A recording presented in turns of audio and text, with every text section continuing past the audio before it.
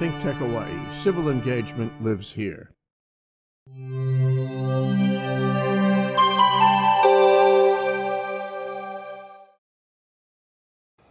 Well, today is, as it should be, a day dedicated to studying North Korea.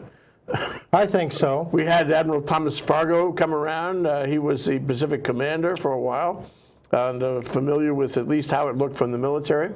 And you are a citizen diplomat, and you have specific thoughts, and you've been there many times, and you've been thinking about this since your time in the Army in 1820, wasn't it?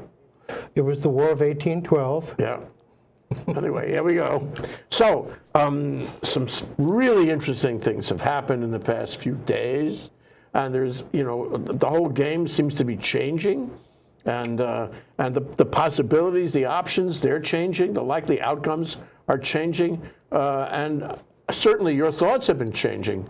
How are your thoughts now? Well, they have. Enough things have happened that have never happened before that I'm now satisfied that a meeting will happen, which means that the brave new world is upon us now, because these kind of things never happened before. We've been through presidencies, 5 and 6 in number, spanning 30 years or more, where nothing has been done. The U.S.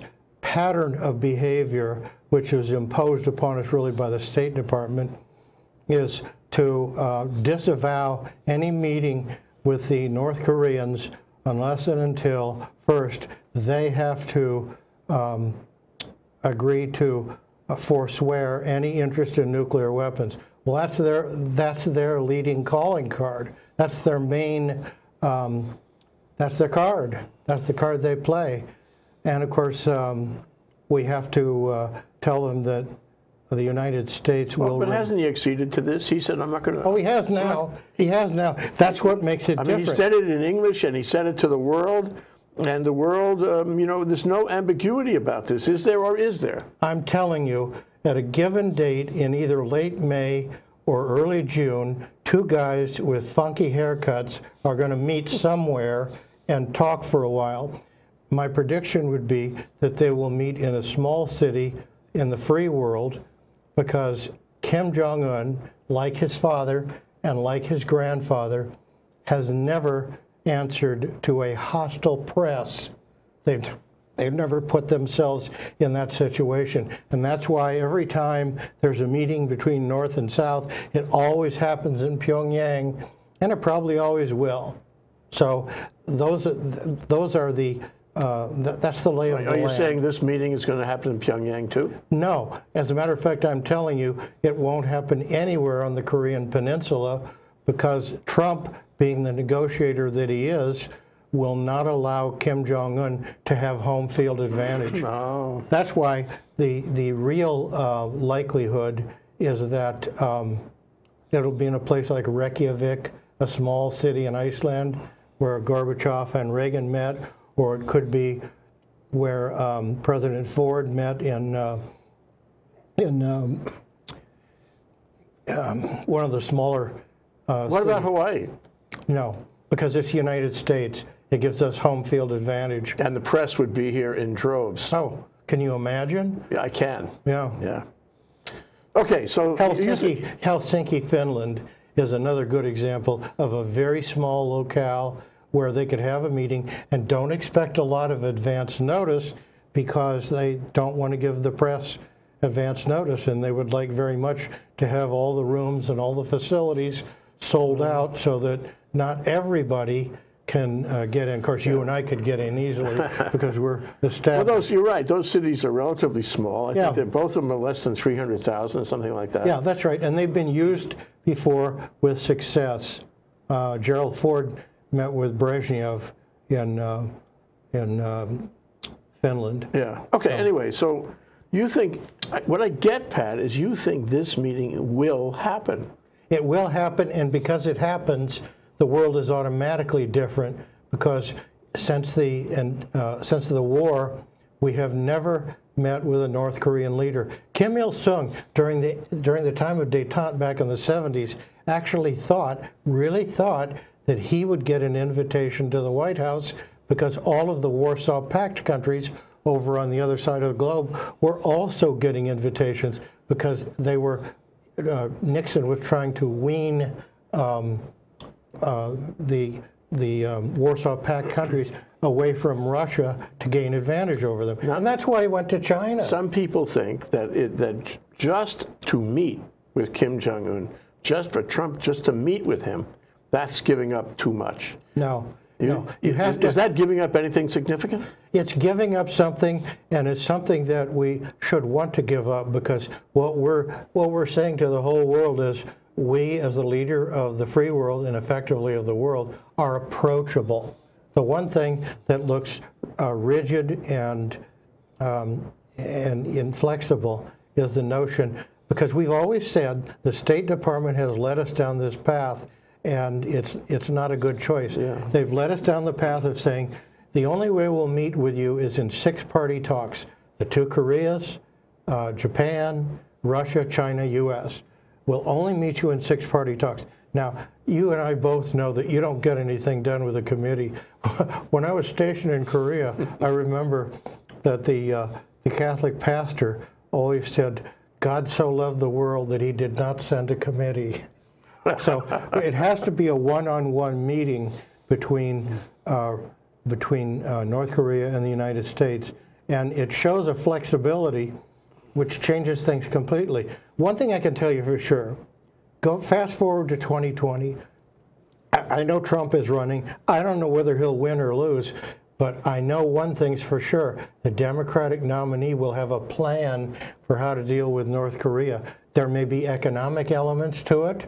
There may be military elements, but the Democratic nominee will have a plan for how to deal with North Korea, and it will have a detail that you've never seen before at all. Because they'll be criticizing whatever Trump does, won't they? Not only criticizing, but they'll be saying we can handle it better, and they'll have a plan for handling it better. Because it's a big issue. Because look, once one president meets with Kim Jong-un, a North Korean leader, another one will, and another one will. Him and so forth. That's it. Yeah. That's it. So let's talk about what the status quo is over as of now. It's already changed. Let's talk about what Kim Jong-un is looking for. That's a very good question, and you'd be amazed. One of the things they're looking for derives from what Kim Il-sung said in the 70s. I never get an invitation to the White House. They want respect, and they're getting it by virtue of this conference. That's why if we have to surrender something in the deal, let's stop thinking about who's winning and who's losing, and let's figure out a way for everybody to win. For one thing, is it worth our trouble to talk about regime change? I would say no. We didn't get it. At this point, it's we quite didn't get it in Cuba, I think. and we didn't get it in Germany. Yeah. What happened is Germany evolved out of communism, and that's the best we can hope for. Yeah. The other thing is this: I would hope that we can talk the North Koreans out of nuclear weapons, but if we can't, every other country in the world that we've tried to talk out of it, we failed. Look at what happened so recently. In 2011, we practically, in order to catch Osama bin Laden, we invaded Pakistan. Pakistan has the bomb, but whoever talked about, oh, maybe we'll have a bomb dropped on us, the mutually assured destruction that we've operated on for so long tells countries, no matter what their makeup is, no matter how radical they may otherwise seem, it tells them, don't push the button, because if you push the button, this is true of the United States too, if you push the button, a button will be pushed dedicated to you. That is mutually assured. Or maybe it's like World War I, you know, it's like that's all a chain reaction kind of thing. Could be. Literally a chain reaction. Yeah. So, but you know, would you agree with me that that his comment, Kim Jong-un's comment about seeking a better economic future for North Korea, is the core point here? It's one of them. We haven't ever talked about commercially connecting with North Korea, but there's no reason it couldn't happen. And I think you'll hear more talk along that vein in the near future. Is there anything necessarily wrong with weaning North Korea off of China so that now their quasi-alliance with the U.S. makes the Chinese a little worried. Here's what the Chinese are worried about. Ever since the time of Mao Zedong, they have not wanted U.S. troops anywhere near their border. And what Douglas MacArthur was threatening when he said, hey, this is World War III, you know, let's go for the big win. And that's why they went all the way up to the Yalu River. And that was the time when the Chinese invaded with their 200,000 volunteers. That was the time they did, and not before. Mao Zedong. We provoked them, is what you're saying? That's actually true. That's actually true. Once we were past the 38th parallel into what now is North Korea, we provoked them, and that's the result that we got. Okay, let's take a short break. That's Pat Border, an interested diplomat, a citizen diplomat. We're going to come back and talk about exactly what is going on with China and this deal with North Korea. There's a lot of wrinkles to that. It's kaleidoscopic. We'll be right back.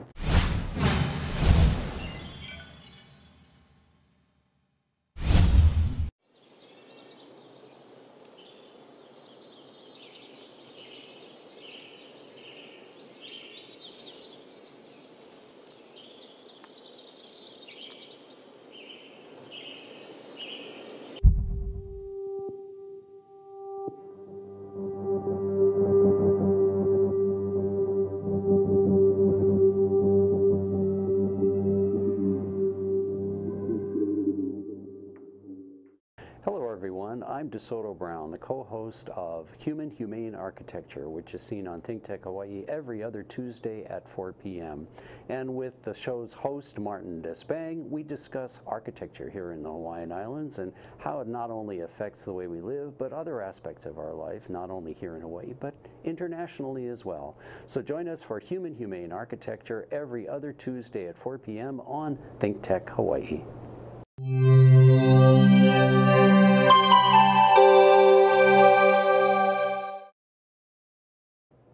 Okay, we're back. We're live with Pat Border, who has followed North Korea for a lifetime, really. It's been 40 years because I started in the South. Yeah, and today he's a citizen diplomat, and he follows it by going there, by studying it. Today we're talking about you know, the extraordinary events that have taken place over the past week or so, and China. You know, I thought that China was engaged somehow in a sort of combined strategy with North Korea. But I think that's probably not so. Its self-interest is predominant here. And then there was this article recently suggesting that they kind of lost control of what North Korea is doing. So what do you think? China is like the parent of a misbehaving child, and they are for the first time having to rein in that child. I think it's enormously significant that Kim Jong-un took the night train to Beijing under instructions. For the first time, we're beginning to realize that North Korea is essentially a vassal state of China. China has absolute sway over North Korea. On every trip that I've ever taken to North Korea, I've had the best food, Western and Korean, and others as well. There are fresh eggs, there's bakery goods, there's particularly fruits, more fruits than vegetables. And if you go to the International Club, you can get the best beef, even though your typical North Korean never tastes beef, whereas it may be. He's still starving. That's right. That's right. And so China has been the supplier and the benefactor of North Korea, and you're absolutely right. And it's only come at a time, and I don't know whether Trump planned this or whether it just fell in his lap, but this threat on a trade war has got the Chinese spooked, and it should, because China manipulates its currency. If they want to have good trade relations and have the best in the way of exports, they manipulate their currency so it's cheaper compared to the dollar. They can do that all the time. We can't. We don't have the luxury of doing that because we are the world's currency.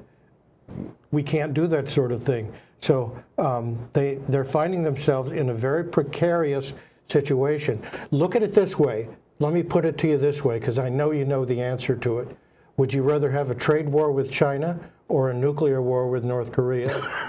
That's just the way it is. And Trump, I think, knows that, but it operates whether he knows it or not. I'm not claiming that Trump is Nixonian in his wisdom, but he's done a pretty good job of pairing two issues, just as you were saying. So how does this deal affect China, though? In other words, it sounds to me like China, although China, you said, instructed Kim Jong-un to come to Beijing and all that, and they probably had some suggestions for him. But the bottom line is that he's like the wayward son. He's going to do what he's going to do. He's got his own agenda going on. Is that what you're saying? And China, to a point, yes, but he is a vassal state. He relies for support upon his benefactor, and if that's ever withdrawn, North Korea won't stand up for a very long time. The message that I would like to convey to you is that the reason they have lots of food for foreign travelers, I've been in huge places where they were serving breakfast to hundreds, even thousands of people, and it's all good Western food that keeps people coming for their tours. And if they ever shut off that lifeline, that'll go immediately. In other words, the hardship will be spread to everyone, including the travelers, and it will ruin the industry. China want to see a deal between the United States and North Korea or not? It's probably it does, because it wants North Korea to survive. Ever since Mao's time, one of the most fervent beliefs, fears, if you will, was that there would be U.S. troops on the Chinese border, and they want that buffer. They want it to survive. So if we consider that as part of what we're willing to deal with, then that means China can be accommodated at the same time that our interests can be accommodated. And is it possible that the North Koreans would actually give up nuclear warfare and nuclear weapons? Is it? It's possible. No country, well, actually Libya forswore nuclear weapons back before 2010, but one of the arguments within North Korean circles is, yeah, they did, and that's why Gaddafi fell, because he didn't have nukes anymore. That belief actually has some currency within the discussion. It's a fascinating topic, and but it's clear from the things that are happening that everything is negotiable. That North Koreans dropped their demand that the U.S. forces leave Korea. They dropped it. We dropped the command as a part of this meeting that the North Koreans forswear for all times nuclear weapons. That's all on the table. So we can negotiate all of it, and we don't really know what will end up. But my point to you here and now today is that even if no agreement comes out of it, this is different because one of the great roadblocks to an accommodation has been solved. And that's why I say for the North Koreans, give them a win. Okay, so if Kim Jong-un wants to look like the big man on campus back home, and he can show photos of himself with Donald Trump, it's a reasonable concession to them to do that, because when are we going to finally do this? This has been going on for 70 years. There has to be an end to it. And the more that we can be accommodated by the North Koreans, the easier that life gets in South Korea, because they'll be more at ease, and maybe we can spend a little bit less.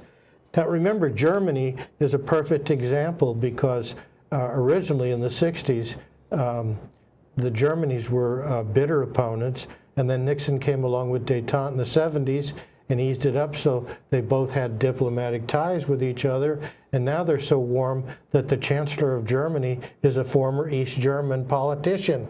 Angela Merkel is from East Germany. Yeah, right. So the chances for improvement and the chances for surprising events happening is quite within contemplation. We can do a lot better. And the North Koreans are not the only people who have maybe not been the best of neighbors. In some ways, we haven't. Yeah.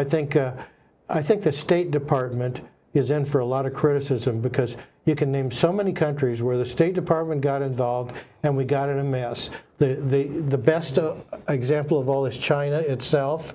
For 22 years, we didn't have any relations with him. And do you know that when Richard Nixon went to China, he arranged it privately through Pakistan, and the State Department didn't know about it? Henry Kissinger wasn't there. Henry Kissinger was there, but he was not the Secretary of State. He was in the White House as an advisor to Nixon, and he was the one who used the back channel of Pakistan to set up the whole thing. So he set it up, but he wasn't Secretary of State. Now, what about the Mike Pompeo thing? Still, even now today, we're not sure the State Department is really involved in setting this up. The State Department has been minimized. They're naysayers all the time. We've had problems with China, we had problems with Vietnam, we had problems with Cuba, and now we're having problems with North Korea. Is anybody surprised? I'm not. And you know, I actually saw a story in the New York Times where they said the whole thing is going to hell because our senior Korean diplomat, Joseph Yoon, is retiring, and he's retiring because he's hopping mad because they're not dealing with the State Department. He was in office for 30 years. What did he do for us for the past 30 years? Nothing. Have a happy retirement, Joe. We don't need you. That's my message. Got it. Because the what about the possibility of reunification? Does this take us closer to that, or does it have no effect on that? You have to wait for the regime in, God, I'm sorry. I tried to turn this off. We have to see what happens first in within the communist world, and that is, will the communist world cave in on its own? Because wherever we gained against the communists, it's not because we conquered them; it's because they failed on their own. Mm-hmm. You know, the Berlin Wall came down because Mikhail Gorbachev decided, I can't afford this anymore. I can't afford to send in troops to Germany to keep the wall up. So they tore it down. And that's why it happened. It was out of a sense of weakness. Kim Jong-un is not going to give up his control of North Korea. He won't give up his control, but his position is determined by how much his benefactor, the Chinese, will give him. And so that's susceptible to changes over time. Okay. Last question. And the more, let me make this final point, the more that China suffers from the economic situation, a change in the agreement with the United States, the more they suffer, the less they can afford. You got to think about that. To prop up North Korea. The Chinese are building high-rise buildings that won't be occupied for 25 years, and they're bringing in people from the countryside who are going to have to find their way back to the countryside on their own because the Chinese are not going to send them back. Mm-hmm. They're using labor as they need it, as they think they need it today, but in order to keep the economy humming, they're building buildings. That's what you do when you're in a slump and you want to, you know, that's what we did during the Great Depression. So it depends on their economy. We invented jobs. Yeah. Last question. You know, you're optimistic about this. My perception is you've always been optimistic about the possibilities of a kind of détente with North Korea. Yes, somehow. I would say yes. But what about the worst case analysis, Pat? Isn't it possible, and a lot of people have speculated on this, that Trump would either not have this meeting or go to this meeting and there would be an argument that would lead to, you know, a degradation of whatever advantage we've had in setting it up? You're right. You don't know that Trump won't walk out on it, but the next president could be a Democrat or it could be a different Republican. And I'm betting that in the long run, not tomorrow, not 6 months from now, but in the long run, a president will meet a dictator and she won't walk out of it. So the possibilities are endless. Now, I'm disappointed. Are we close to the end of time? Yeah. Okay. I was disappointed because I told you that there was a Vulcan proverb that was involved, and I was hoping that you would ask me what Vulcan proverb did Spock invoke to support peace between the Klingons and the Federation. And in the 23rd century, do you want to know what that? Yes, I do. Okay, I was hoping you'd ask. I consider the question asked. Okay. In Star Trek VI, he said, the old Vulcan proverb is, only Nixon could go to China. And there you have it. The ultimate wisdom from Pat Porter, a citizen diplomat, comes to talk to us about North Korea, and I think he'll be back. Oh, I hope so. Thank you, Pat. Thank you.